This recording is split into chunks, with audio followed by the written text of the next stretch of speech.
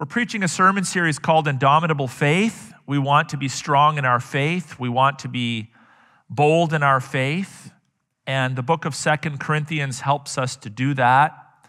The first several chapters of 2 Corinthians sound somewhat defensive as Paul defends his ministry, defends his past behavior to the church.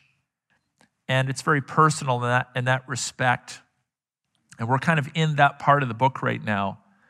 But Paul is not just defending himself for the sake of defending himself. Ultimately, he's defending the gospel and the content of the Christian faith. And we're going to talk about the subject of forgiveness then today in 2 Corinthians chapter 2, verses 5 to 11. 2 Corinthians chapter 2 is where we're going to go, verses 5 to 11. Did you know that you can lose while thinking you won? It's not like that on the ice rink, the basketball court, the tennis court. You know who won, you know who lost based upon the score, the tally of points. But in life, in relationships, it's possible to lose while thinking that you won. This is what happens when you refuse to forgive others of sins that have been committed against you. And this passage that we're going to look at today specifically addresses sins that have been committed against believers, from one believer to another believer in the church, notably from some antagonist in the Corinthian church that had committed grievous sins against Paul and his leadership and his authority and his ministry. And Paul is reminiscing on this and teaching the church and reflecting upon this. And one of the truths that comes out loud and clear is that you can think you're winning by not forgiving, but you actually lose. You see, forgiveness loser is not just the offender. But if you have unforgiveness in your life, you as the offended one can very quickly become a loser as well. This might sound ironic or contrary to human experience, but as you think about it, you'll discover that it's absolutely true. Learning to forgive those that have offended us in the church is a means of defeating our enemy, Satan. The opposite is then also true. If we choose not to forgive, to hold grudges, to remain bitter, you might think, well, I'm the innocent party. I'm the one that has been offended. That person is the one that has sinned against me. But this passage teaches us that when you're sinned against, you can actually contribute to the kingdom of darkness by not forgiving the person that has sinned against you. Imagine that. They have the precipitating sin. They're the ones that start the sinful process. They sin against you. But you can actually sin back by choosing not to forgive the person that sinned against you, by allowing the devil a foothold in your life and in your church. In this context, Paul was mistreated. We already know that because we studied chapter 1 and the first part of chapter 2. Paul had written at least 4 letters to the Corinthian church. We know that because in 1 Corinthians he mentions a letter that he wrote before. In 2 Corinthians he mentions a painful letter which would have been written between 1 and 2 Corinthians. And that painful letter was a letter of rebuke against this church. And up till now, we're sort of left with the impression that it's the church as a whole. But as Paul moves forward in his discussion, we discover that it was really a particular individual, an antagonist, that had fanned the flame of division, that had accused Paul of sin. And the church's response to this individual is what Paul wanted to address. So we're going to wrestle with this question: who loses if we fail to forgive? And the Bible teaches us, as I've already stated, that if you refuse forgiveness, you lose. And the you refers both to you as the offended party, but it also refers collectively in the plural to the whole church. The church also loses when you choose not to forgive someone who sinned against you. And we're going to see why that is true. 4 things to consider in the text. Let's start off with verse 5. Verse 5 essentially teaches us, this is kind of, a lot of these things that Paul is going to teach are like mindsets that are healthy for us to adopt, things we need to consider and lock into our thinking patterns as we process offenses that have been committed against us. And here's the first truth that I think this passage is teaching us that helps us to forgive. Here it is. It's less personal than you think. It's less personal than you think. Look at verse 5. Now, if anyone has caused pain, he has caused it not to me. Now, just pause there for a moment. Why would Paul say that when clearly this antagonist had sinned directly against him? Remember, Paul changed his itinerary, his travel patterns? And so this individual started accusing Paul of being a liar. Oh, he said he was going to come, but he didn't come. He's a liar. So why would we believe anything else he said? And that person, best as we can tell, was throwing around these accusations against Paul because he was upset with Paul's painful letter, where Paul had to confront the church about other things. People that have been confronted either repent or they get vicious. And this person got vicious with Paul, started accusing him, and because he was really had no substantive reason to accuse Paul, he got down in the mud. He's like, well, what about his travel plans? He picks this minor, insignificant issue. Paul had changed his mind for various reasons. Circumstances changed about where he was going to travel. And he started accusing Paul, frankly, on some stupid little petty issue. So Paul was offended. Track with me. Now, if anyone has caused pain, he has caused it not to me. What are you talking about, Paul? Listen to Paul's mindset. But in some measure, not to put it too severely, to all of you. How so? How is it that an offense directed from the antagonist to Paul somehow could be understood to have caused pain to the whole church? Again, Paul's pain was caused by the church, but notably by a ringleader, an antagonist among them. But here is what Paul is teaching the church. When wrongdoers attack someone, when wrongdoers falsely accuse a leader of sin, when people lash out against one another in the church, in actual fact, they are sinning against the body of Christ, because their attacks against the people of God, or the people that God has put in place to lead his church, weaken the church. It weakens the church in terms of its testimony. If unbelievers start to find out, and how many stories could we tell about that, where the world starts to hear about the church's deficits and problems and fuels the accusations of, all Christians are just hypocrites, they're a bunch of losers, they're a bunch of liars, they're a bunch of cheats. It doesn't bless our testimony. It distracts us from ministry. You know, how many times have we dealt with conflict in our church, and you're trying to counsel people, and you're trying to lead people to Christ. You're trying to do the work of the ministry in the community, but now you got to spend 10, 15, 20, 25, 40, 50, 100 hours of your time over the course of weeks or months trying to put out some little fire on the side as a huge distraction because someone's acting up.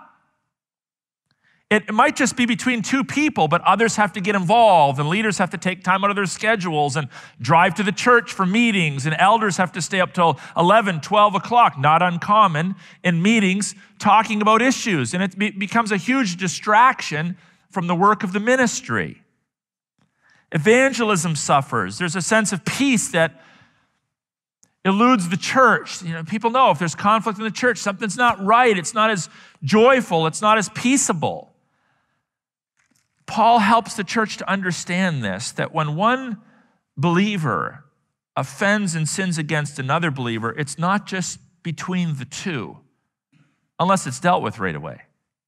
But it often becomes a community issue, a massive distraction.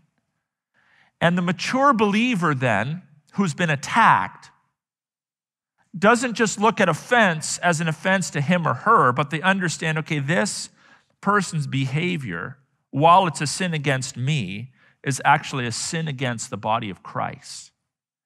Now, this is helpful because it depersonalizes the situation on one hand. But what it also does is it kind of elevates the significance of the sin, because we begin to realize, okay, this is not a minor issue. It might be a minor issue between this person and myself, but this has the potential to derail the church as it is on mission for the Lord Jesus Christ. And this, brothers and sisters, is why we each have to choose to do the best job we can of dealing quickly and efficiently and clearly and urgently with sinful behavior that may be levied against us.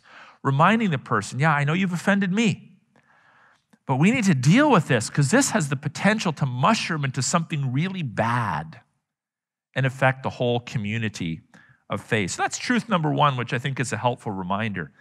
Truth number two, and this is a indication, I think, of Paul's pastoral heart, where he loved the people. He was able to, in a sense, disconnect himself from the pain he was feeling, kind of put that on the side for a moment, and consider the pain in, believe it or not, the offending person's life. So truth number two is that the offender often suffers more than you know. Verse 6, 7, and 8 teach us this. For such a one, this punishment by the majority is enough. So you should rather turn to forgive and comfort him, or he may be overwhelmed by excessive sorrow. So I beg you to reaffirm your love for him. We don't know the specifics of what was taking place in this person's life. But best as we can tell, if you read between the lines a little bit, it would appear that the antagonist was beginning to or had become well aware of his sinful behavior. Others had called him out on it. He had been, in a sense, ostracized, maybe disfellowshipped, maybe pushed to the side. He was being punished. And the pain of punishment from the majority, who were otherwise acting righteously, were wearing him down and discouraging him beyond his capacity. Paul obviously caught on to this. And so while he could have said, hey guys, give him another kick, slap him around a little more, make him pay for what he did. Paul's concern is that this antagonist would be restored to full fellowship in the church. This is symptomatic of great spiritual maturity, brothers and sisters. When we can find ourselves at a place in our spiritual journey where our heart actually is enlarged for the person that has deeply hurt us and hurt the church. This is symptomatic of great spiritual maturity. We do know that anyone that's truly saved, that's among God's people, who sins against God's people, will not be blessed by their antics. If you're a sinful person, life doesn't get better. If you're divisive, you're rebellious, you're gossipy, you're a slanderer, whatever it might be, your life is not filled with joy and peace and love. You know that in your spirit. When we sin against other people, as much as we may try to self-justify or convince ourselves that we're in the right, like life just isn't right. We know that something is wrong. People that attack others, and you meet people like this even among God's people who are spiritually immature. They attack other people. They're gossipy. They're slanderous. They rebel against authority. You get into their lives, you realize there's a lot of anger there. There's a lot of bitterness there. There's a lot of joylessness, unhappiness, guilt, shame, especially when they're busted and the rest of the body of Christ chooses not to support their sinful behavior. And they feel maybe foolish and pushed aside. And again, the human temptation is if a dog bites you, you give it a kick. And then maybe you give it another one just to kind of put it in its place. And then maybe you give it another one yet. But that's not a Christian response. Of course, poor behavior will never be tolerated by any healthy church. Never be tolerated. Only sick churches will allow unfounded accusations and division and attacks on its leaders and slander to go unnoticed. Only sick churches will allow that, but healthy churches will deal with it. And before long, offending parties will experience relational breakdown. They'll be sidelined. People are like, yeah, I don't really want to go out with you for coffee. I don't really want to be friendly to you in the foyer. I don't want to pretend like things are okay. You're sinning against God's people. I know about your behavior. But at the same time, as we confront and as we call out people for inappropriate behavior, we should feel bad about it. We shouldn't do it with joy and enthusiasm. We should feel bad about it. On a certain level, we should always feel sorry for divisive people. And our goal when we confront is always what? Starts with an R. Restoration. That's always the goal of confrontation. It's always the goal. Did you say revenge? No, I said restoration. It's always restoration. We want the best for the other. And yeah, we might have to get tough, tighten the screws, so to speak. Might have to go back to the person a few times. Be forceful. But our goal is ultimately restoration. And those of you who've been Christians for a while, you know what the blessing of this is like in your own life, because we've all been the person on the receiving end of rightful confrontation. And it never feels good. But in our spirit, we're like, I need this. Yeah, you're right. And once reconciliation has happened and restoration has taken place, we're like, yeah, I'm thankful that happened. Thankful that happened. So in the midst of the offense, let's remember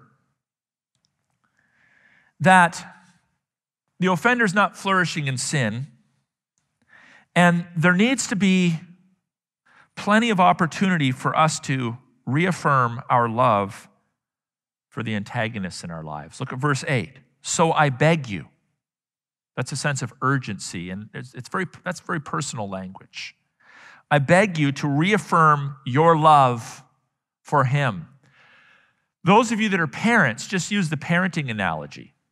You know, sometimes your child will do something that is way, way over the line. And you have to come down like a ton of bricks. And if they push back and bristle, you tighten up the screws. You keep the pressure on. But as soon as they break and buckle, you don't say, I won, you lost, little loser. No. You embrace the child. You affirm the child. You say, I want to let you know, I know this has been a hard time, but I love you. And I want you to do well. And I don't want you to wallow in your shame and in your guilt. Same in the body of Christ. Same principle that we need to apply. Here's the third truth. The stakes are higher than you realize. Verse 9 teaches us, for this is why I wrote, that I might test you and know whether you are obedient in everything. He's probably referring back to the painful letter that he'd written them. And again, there might have been some lingering questions in the minds of the church. Does our apostle really love us? What was his purpose? What was his motivation in confronting us? What did he have in mind here? He tells them, for this is why I wrote, that I might test you. Why do you test someone? You test someone for the express purpose of looking for improvement. Why does your teacher give you a test? They want to measure whether you're learning. And the fact that you know a test is coming also sort of ups the ante. It's like, okay, I got to prepare for this. I got to up my game. I got to test tomorrow. I got to test on Monday. We test people in order to improve people. Bad teachers test people in order to make them feel bad about themselves. And maybe there's a few bad teachers out there that do that. It's like maybe, in school, every once in a while you had this, gleefully wicked teacher that just always seemed to gloat when you failed. But the good teacher wants what's best for you. The good teacher wants you to get an A. The good teacher wants you to score 100%. They don't want you to settle for a 70 or an 80 or even a 99. They want you to succeed. And Paul wanted this church to succeed as well. So he tells them, hey, I wrote you that I might test you and know whether you are obedient in everything. The way we handle divisive people proves whether or not we are obedient to the word of God. Paul had written them a painful letter to confront them about confronting this antagonist. And he teaches them here that when someone sins against us, both our confrontation, listen to this, both our confrontation and our subsequent forgiveness prove the authenticity of our faith. It proves whether we are obedient or not. He was testing this church. I'm going to call you out on some stuff. You're allowing this guy to run haywire in the church. I'm testing you. Why am I doing this? Well, I want to deal with the immediate issue, but I also want to test to see if you're going to be obedient or not. I think it was John Calvin that said one of the marks of a true or pure church is church discipline. Now, I can tell you, church discipline, if you're anything like me, and I think most of you are in this respect, church discipline is like the very last thing you really want to do. It's like you want the laughter, you want the handshakes, you want the hugs, you want the meaningful conversation, you want the time of prayer. Who of us gets up in the morning and says, I'd really like to go confront somebody today. I'd like to call them out on some sinful behavior, wringing your hand. We don't like that. But we know that if we don't do that hard work, the church suffers. The church suffers. Paul had to confront this church, not just for the sake of confronting them, but he uses it as a means of proving the authenticity of their faith. Will they actually obey what had been spoken to them by their spiritual leaders, the apostolic figures, or would they push it aside? And apparently, to fail at either is to fail as a believer. To fail either in confrontation or to fail in forgiveness is to fail as a believer. What is fascinating about all of this, and I kind of alluded to this earlier on in my introduction, is that when we are sinned against, we can actually sin back by not responding as we should. Think about that. When we're sinned against, we can actually sin back by not responding as we should. Or when we're sinned back, or sinned against, we can demonstrate our obedience through either confrontation and or forgiveness. So when you're sinned against, you have to respond. Our natural inclination is, I'm just going to ignore it. Now, obviously you can't possibly deal with every single microscopic sin that's ever been committed against you. It's not like, someone gave me a dirty look in the foyer. Okay, church discipline meeting. No.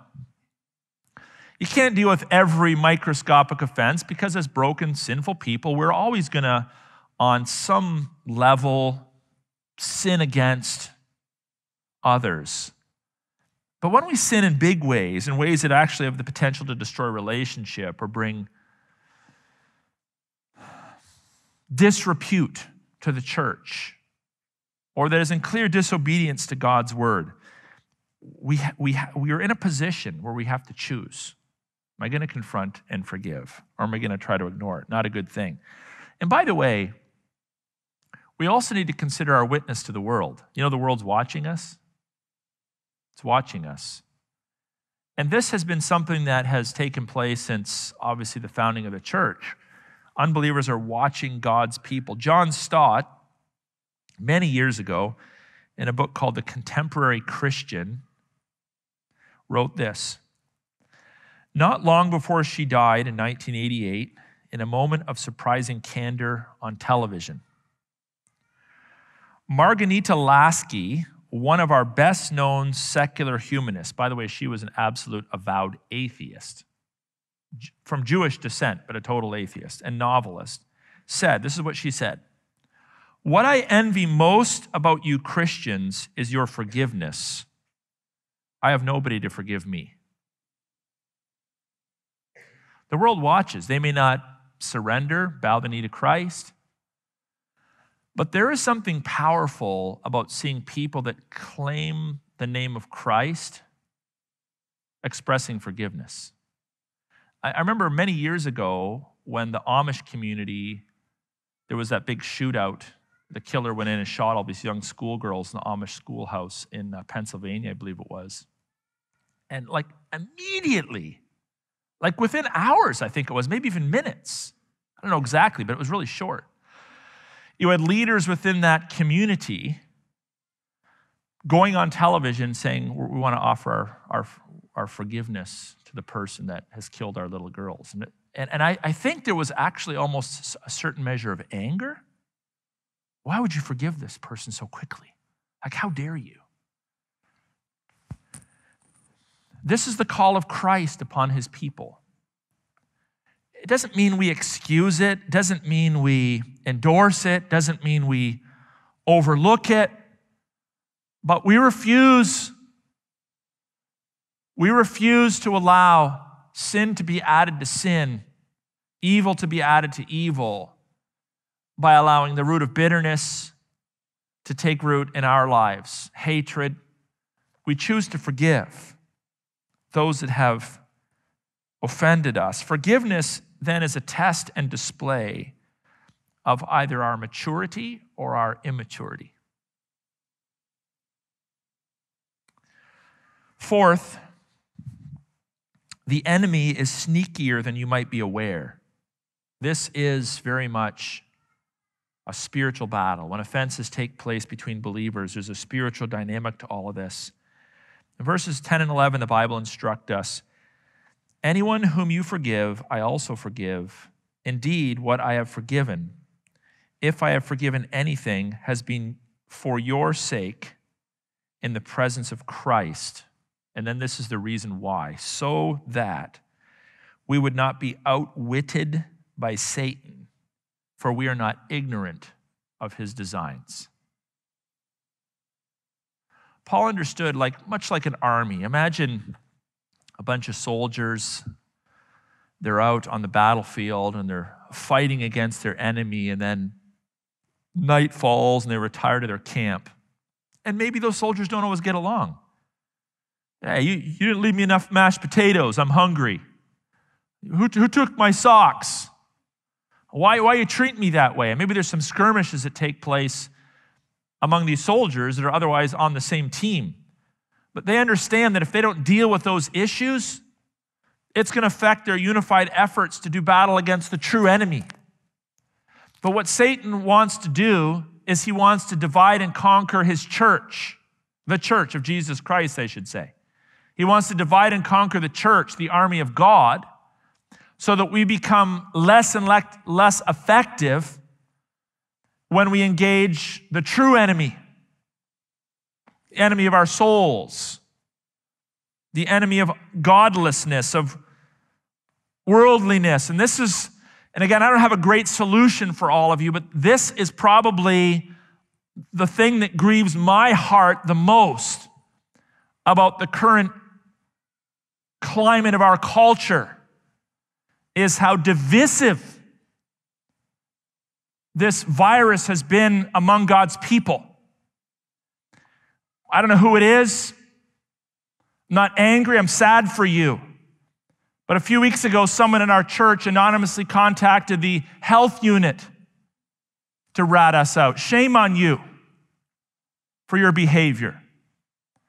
Shame on you for not following the direction of your elders. Shame on you for hiding behind an anonymous email. By the way, you didn't win. The health unit's on our side. We're in a spiritual battle, church. This isn't just about how many lives are going to be taken by a virus.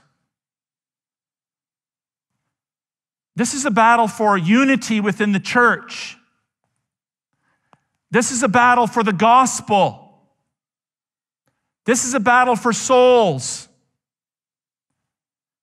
And while on a certain level we can agree to disagree, and I've gone on record as saying this, we can agree to disagree on many things and not shame each other for differences of opinion about how much hand sanitizer we should wear, the efficacy of masks. When you call the world to settle disputes in the church, you cross the line. And the devil wants to use these kinds of behaviors to discourage me, to discourage our leaders, to divide our church, to get people thinking, oh, who's on my side? Who's not on my side? What should I say? Should I live my life on edge all the time, wondering what people think? What kind of joy is there in that? Where's the win in that? There's no win. When that happens, we've been outwitted by our enemy, Satan himself.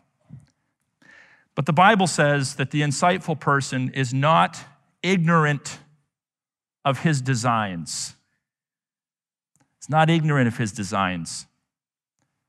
He knows, or she knows, how the devil works to discourage, to distract,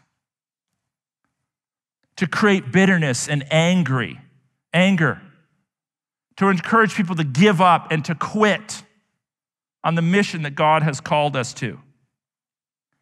This passage assumes a measure of regret in the person who has committed these sins against Paul, but sometimes there is no regret.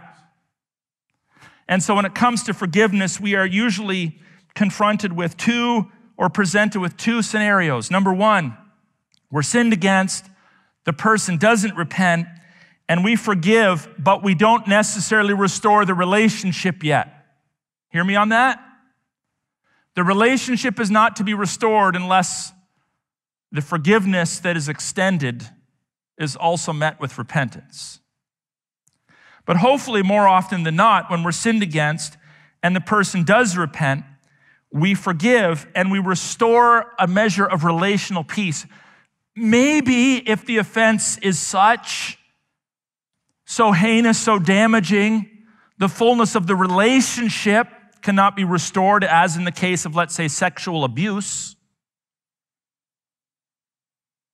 But there is a relational peace to one degree or another that is restored to God's people.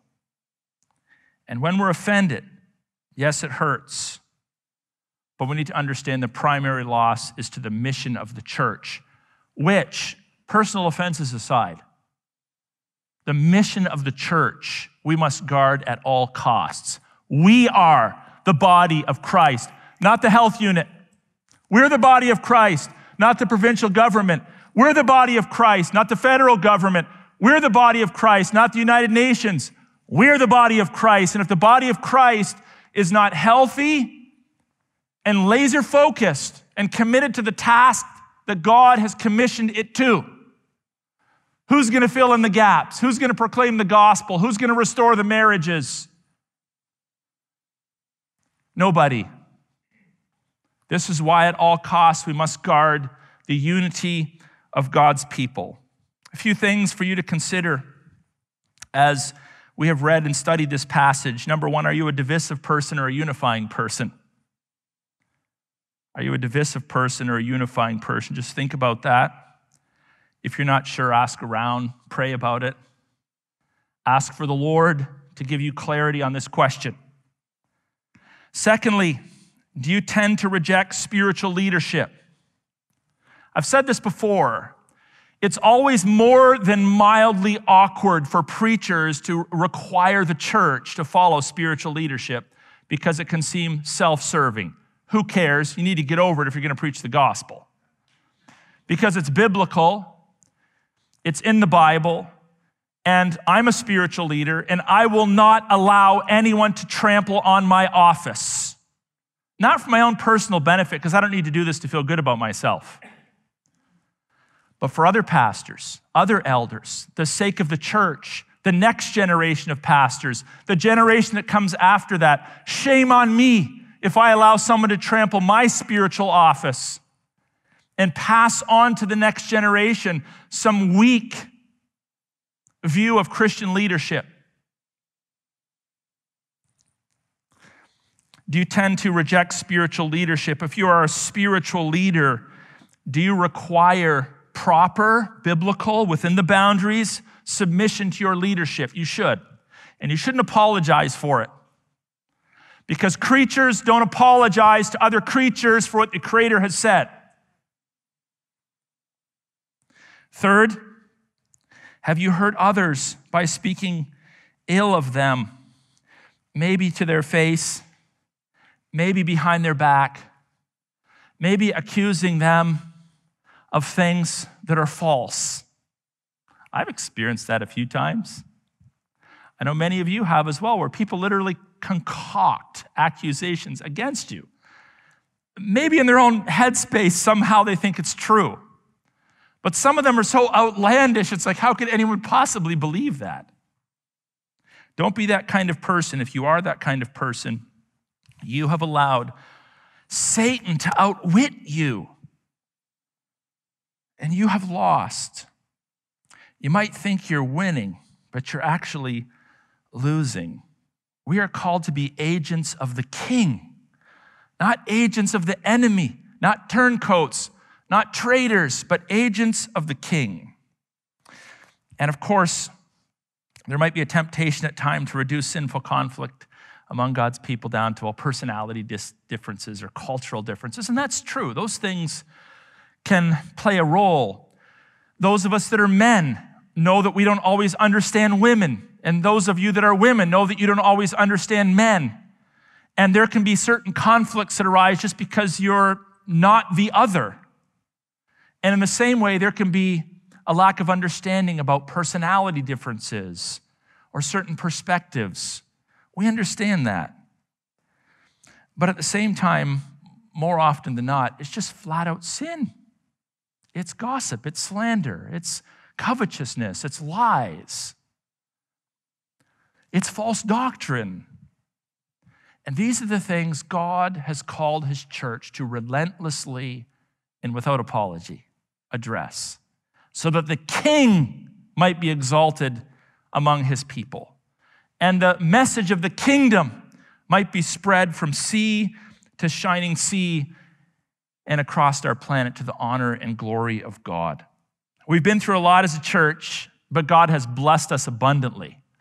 Let's continue to make sure we do a really good job confronting where necessary, forgiving when required, so that God might shine brightly through the ministry of this local church for decades to come to the honor and glory of the Lord Jesus Christ.